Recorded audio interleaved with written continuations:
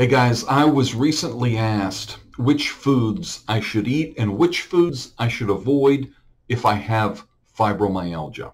And that is a great question, and I'm going to cover that right now.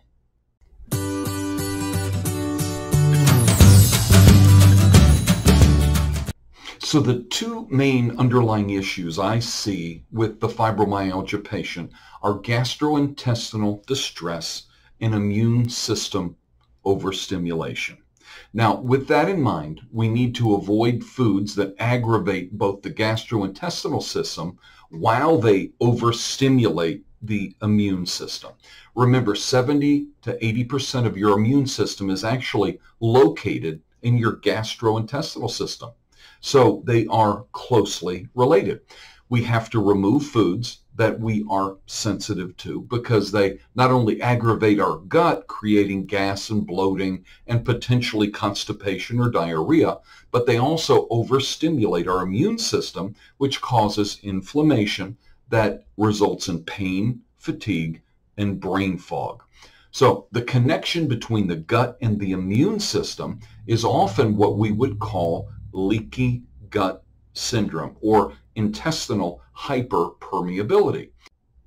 I'm really going to keep this simple, but when your gut lining is compromised and leaky, larger than normal food particles slip from your gut into your blood, and that causes your immune system to be overstimulated, which can cause fibromyalgia flare-ups, which in turn causes pain, fatigue, brain fog, and often bloating.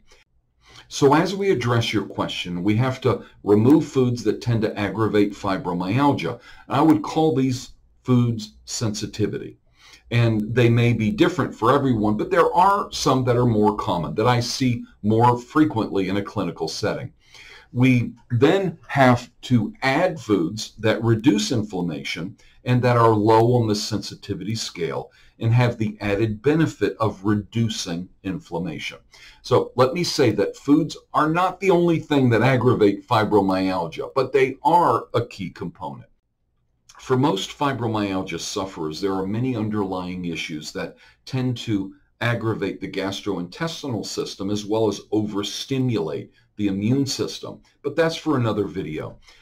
We do a food sensitivity here in our clinic that looks for foods that your immune system reacts to. It uses just a few drops of blood, but it is very, very accurate and effective.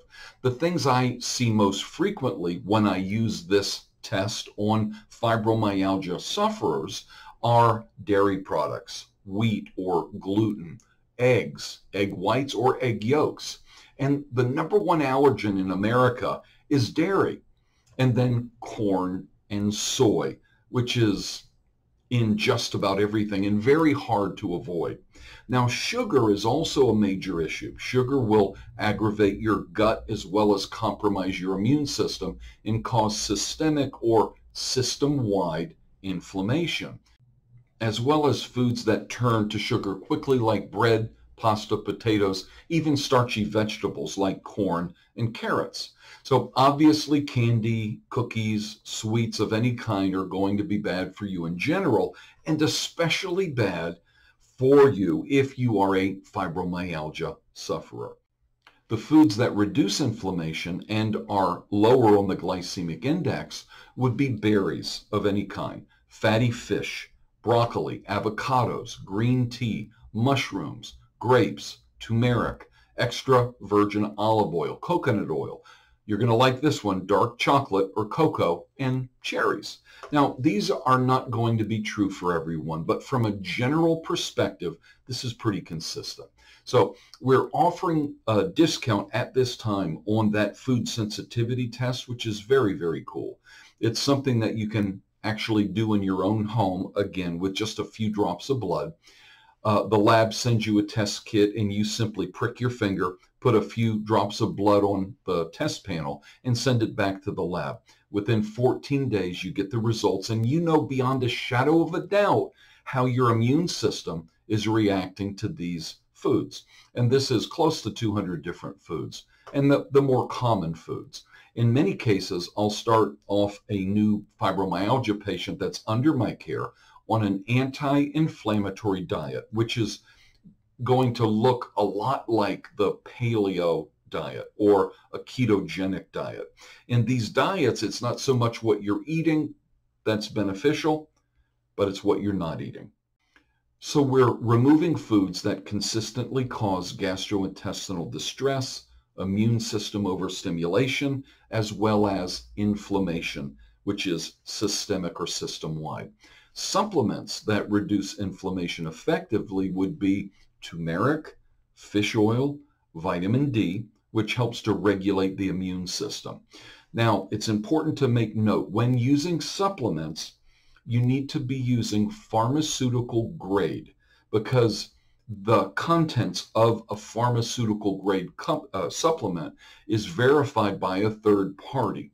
So you know exactly what you're getting. You know that you're getting what you pay for. The other really good thing is that they're bioavailable, which means that your body can break them down and use them. So I will leave a link in the description, actually with a discount code, if you'd like to purchase those products. And I'll also leave a link to that food sensitivity test so you can take a closer look at it. But I think it would be very beneficial for many of you. I hope that answers your question and gives you some direction as far as what foods make your fibromyalgia worse and what foods may reduce the symptoms of fibromyalgia. I do have a program called Fibromyalgia Heroes, which is a fibromyalgia coaching and implementation recovery program. So we actually walk you through the process of recovering from fibromyalgia. If you're interested in knowing more about that, I'll leave a link in the description as well. But thank you so much. Please like and subscribe to our page for more videos like this. Thanks so much and have a great day. Dr. Mark Dailey is the founder of Fibromyalgia University, the president of Birmingham Functional Medicine, creator of Fibromyalgia Heroes, which is a coaching and implementation recovery program. He is a certified functional medicine practitioner, a nutritional counselor, and a doctor of chiropractic.